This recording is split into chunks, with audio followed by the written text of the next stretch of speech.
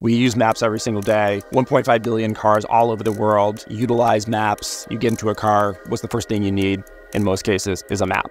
And I always felt like if there was a way to build maps, but do it in a much more kind of crowdsourced way, then you actually had something that was incredibly interesting.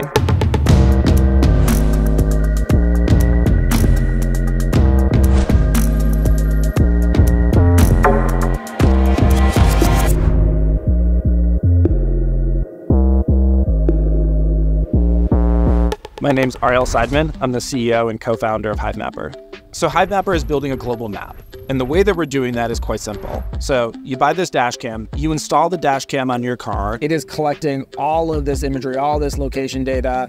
And as we're mapping here, the Solana blockchain is supporting our ability to ensure that this is being done correctly and being done in a way that is equitable to everybody who's participating. There's all these cars every single day that are driving around. If you put a little camera on them, we reward you in our honey token. It's a reward mechanism saying like, look, you put in this effort, right, to build this map, to contribute and collect this data. Here's your reward for it. When people think of Hivemapper today, they think of the Hivemapper dashcam, right? The device, it is the eyes kind of, just driving down a street and it's like, okay, what do I see? Okay, and then what do I see needs to be translated, right, into little bits of information that make up an actual map.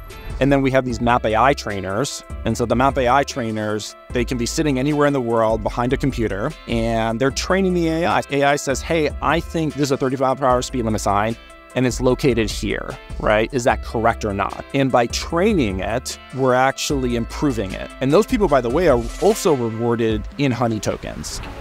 We had to figure out what blockchain we're going to use, right? And there's all these different blockchains out there. I look at it from a very practical kind of just business mindset, right? And so there were three things that were important to us. One was incredibly low transaction fees. We have all this risk in terms of building out a global map, product risks and technical risks and geo risks and so forth. The last risk that I want to introduce is incredibly expensive transactional fees for the blockchain that I'm using. Number two was ease of use, right? I didn't want developers to be mired in crazy amounts of complexity. I don't want to have 10 engineers focused on all the blockchain infrastructure stuff, right? Because really I need those 10 engineers working on the map and building all the technology, the map AI technology, the dashcam technology and stuff like that. And then the third was ecosystem. There's a lot of investments that are going into infrastructure and all these companies call me up saying, oh, we have this infrastructure, we have that infrastructure.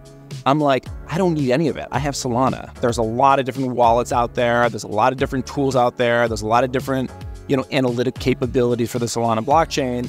And so those were the three primary reasons that drove us to go build on Solana, and we have not been disappointed. It was only possible on Solana to me. That means that I'm not thinking about it. I don't have to think about it. The engineers and the product managers and me, myself as a CEO, we're not sitting there worrying and thinking about Solana and blockchain technologies every single day because the technology is available.